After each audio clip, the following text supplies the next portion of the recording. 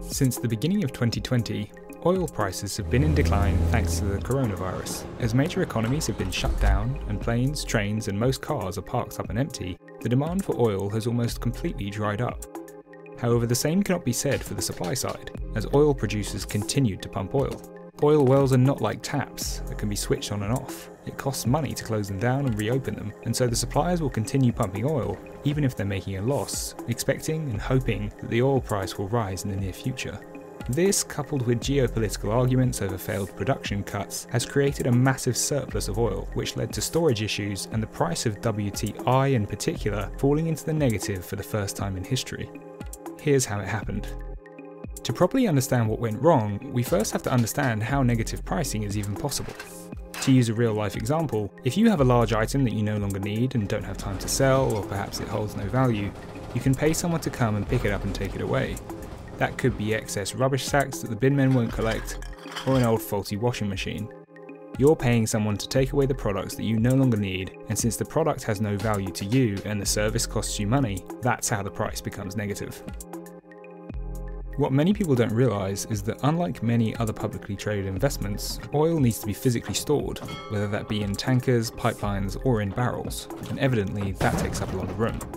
With demand falling, storage facilities around the world started to fill up, and on the 20th of April, the West Texas Intermediate futures price fell to -$40, meaning that oil producers were paying $40 for someone to take each barrel away. Oil, however, is not that simple to just buy at a low price and sell a few weeks later at a higher price. The buyer needs to consider the cost of transporting the oil from the well to a storage facility where it may need to be held for up to 6 months at a considerable cost, and they would need oil prices to rise in order to get a positive return on investment. Despite all oil markets around the world having slumped into what is known in the industry as Contango, whereby the commodity price is higher in the future than it is in the present, the WTI oil has been the worst affected, thanks to the US pumping out 10 million barrels of oil every day.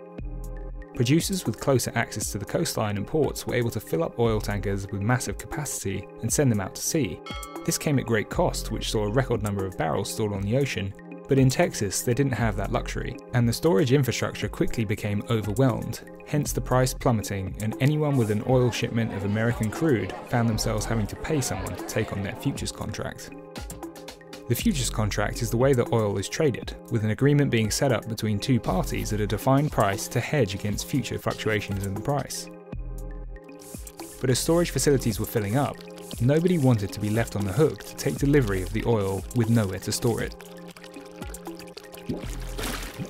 Many people have been asking whether the oil price will affect everyday petrol that we use in our cars. The price drop has been seen by everyday consumers, as petrol is now slightly cheaper, although it's not really a true reflection of oil prices, as it includes taxes and the profit margins for the suppliers. And don't expect to be paid to fill up your car, as the negative prices only lasted 1 day. The prices will only remain low whilst demand is low, so by the time we're all back in the car, the price will likely have returned to normal. Having said that, it will entirely depend on when lockdown ends, and planes, trains and automobiles can get back up and running. If nobody is going on holiday and flying to other countries, prices will likely remain low, waiting for the surplus to be used up to avoid a sticky crude oil mess. And that's how it happened. Please like and subscribe to the channel, and let us know what you want to see next by leaving a comment below. Thanks for watching.